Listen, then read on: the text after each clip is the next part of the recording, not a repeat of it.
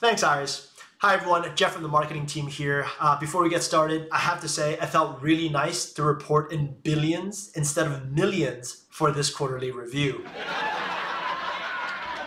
Okay, so I added the laugh track in for this video, but during the actual presentation, that joke got quite a few chuckles because the audience found it to be very relatable. Which leads me to the first tip for presenting with confidence in the workplace: humor through relatability. To bring you all into the joke, a recent project milestone we hit was the $1 billion mark, and it was years in the making. We were all used to seeing revenue numbers reported in the millions, so referencing BN as a unit of measurement was a cheeky inside joke on my part. The good news? This strategy can literally be used by anyone, with the rule of thumb being the more specific the reference, the more likely your humor will resonate with the attendees. To give an extreme example, let's assume a fresh graduate is giving a presentation with senior leaders in attendance. Hey everyone, although I just joined last week, even I know how extremely fun performance review season is for managers, so I'll keep this short and I'll try to let everyone go a few minutes early today. Here, that handsome new hire brought up a topic all employees can relate to regardless of title and tenure, earning him some quick brownie points right at the beginning of the presentation. By the way, welcome back to the channel. If you're new here, my name is Jeff. Come for the career tips and stay for the excessive amount of self-admiration. Moving on to workplace presentation tip number 2, keep your slides clean. Da Vinci once said, simplicity is the ultimate sophistication, and here it means the more visuals and text you cram into your slides, the more distracted your audience will be, and the less likely they are to understand your key message. A great rule of thumb is to only include the primary points, which are the key takeaways that are short and memorable, as text on your slides, and leave the secondary things, like background and rationale, in the oral part of your presentation. Here's a simple test I learned back in my management consulting days. If you share slides with a stranger and they're able to make sense of it by just clicking through the slides, there's too much information, because the slides themselves should not make sense without you, the presenter. The one caveat to this rule, as Heinrich over at Firm Learning has nicely summarized, is business presentations created specifically for top-level management that are meant to be standalone. But look at any popular TED Talk over the past 10 years, and you'll see that the speaker's slides rarely make sense without the speakers themselves. By the way, this video is more about the soft skills required to present confidently in the workplace. So let me know if you'd like me to share some hard tips.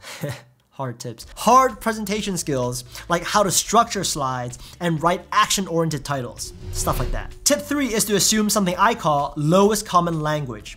Let's see a quick example. In particular, I like to point everyone's attention to the second step here, because it's really thanks to the analyst team that we were able to filter out 90% of irrelevant leads, resulting in a much higher conversion rate. Let's pause right there.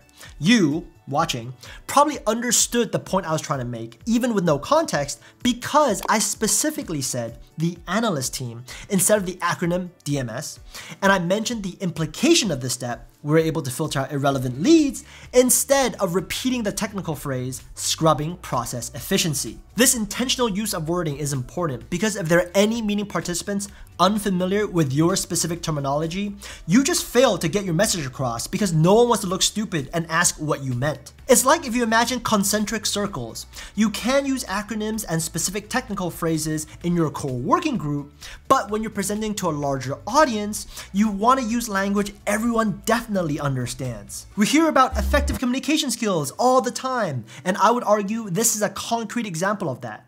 In order to convey our message effectively to everyone in the room, we should always assume the lowest common language. For number 4, I put together a few presentation etiquette tips and tricks. First, dial in 3 to 5 minutes before the presentation is scheduled to begin and present your screen.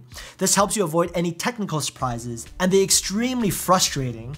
Oh, is everyone here? Should I start presenting? Okay. No,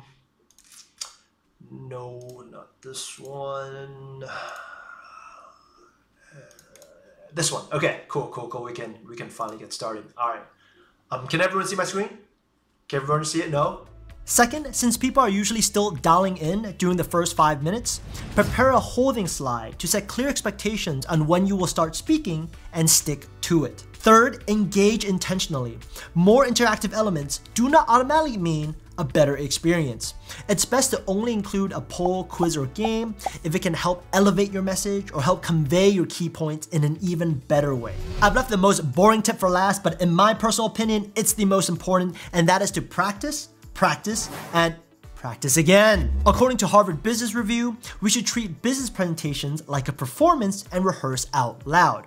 Melodramatic exaggeration aside, this is solid advice because it's only when we say our lines out loud we know when to pause and when to speed up the pace to make a point. HBR also mentions each slide should take between 30 to 60 seconds to present, so the audience is engaged with fresh new visual content. For me, I usually take between 1 and 1.5 minutes per slide, but I think the key takeaway here is to actually time yourself when you're practicing. And of course, gotta end with a very practical tip, and that is, if you click the drop-down arrow next to slideshow in Google Slides, you can choose presenter view, allowing your speaker notes to appear in a separate window, and you can then press L to enable the laser pointer. If you enjoyed this How to Present with Confidence video, you might want to check out my data storytelling tips next. See you on the next video. In the meantime, have a great one.